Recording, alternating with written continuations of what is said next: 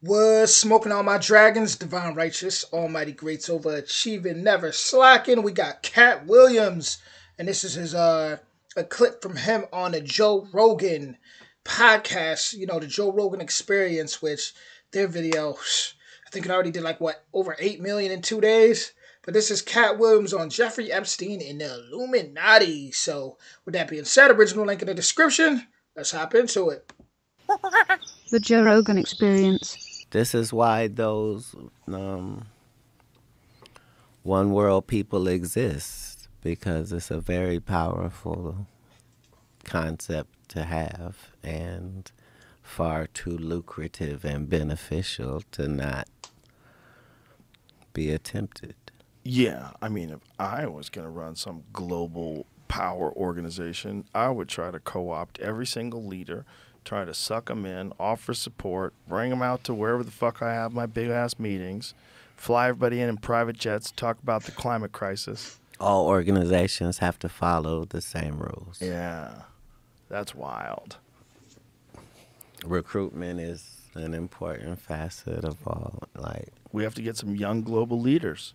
Well, understand, this is the only reason that we can talk about these big Illuminati-like entities at this period of time. It's just because of time. Like, they aged out. Like, you can't get in new, so everybody got decrepit over there, and they can't exchange, really, through this period of history. And so that's how we ended up with the Bob Lazars and everything. Throughout history, you could really, it was much easier to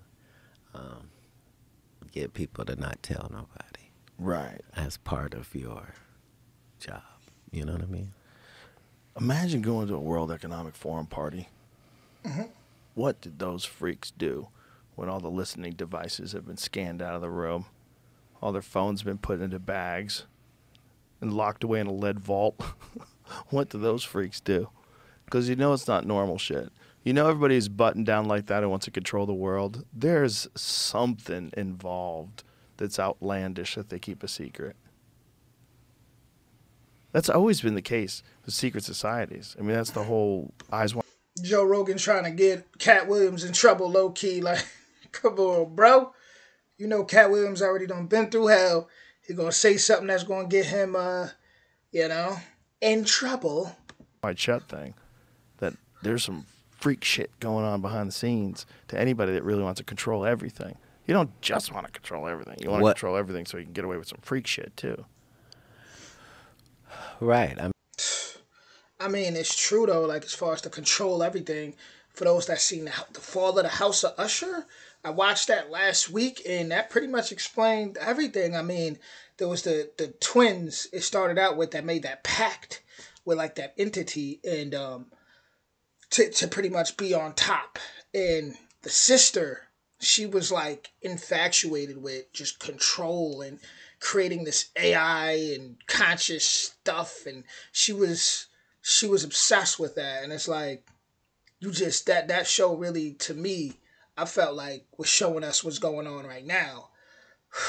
Man, that was wild. Because even when you look at like birth and death, right?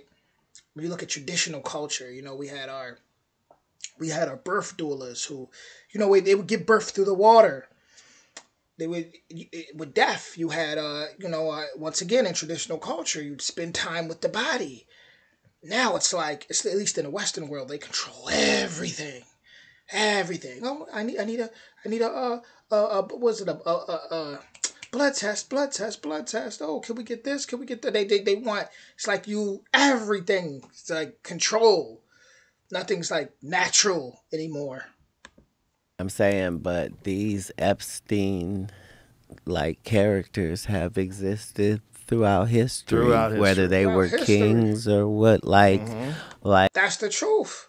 All you gotta do is go watch a little bit of Game of Thrones, a little bit of Vikings, a little bit of the 300, a little bit of Spartacus. Even though I haven't seen that, I'm gonna have to check that out.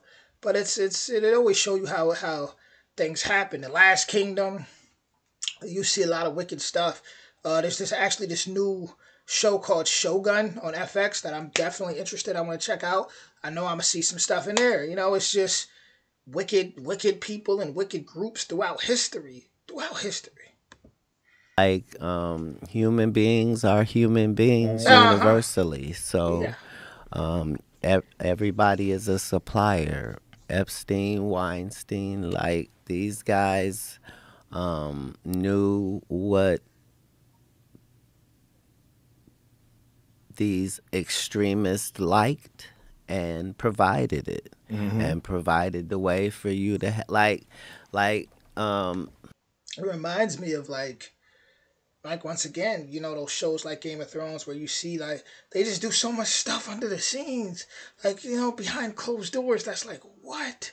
Always up to something evil, you know, just these certain different rulers and families, and it was like he said, it was people who knew what they wanted. Whether it was like a king who, let's say, he had a bunch of daughters, or like the bunch of younger, you know, underage, and they would provide. You know, it was certain people who played that middleman secretly to benefit. So it's like yeah, it's always been that. That's what he's saying. to have $1 billion and not create a fantasy island type environment has not existed throughout history. Right. We're gonna wrap that up right there. I'm glad Cat Williams. You could tell he was really thinking about, you know, his answers. He wasn't just answering or saying things just, you know, like he would in the past.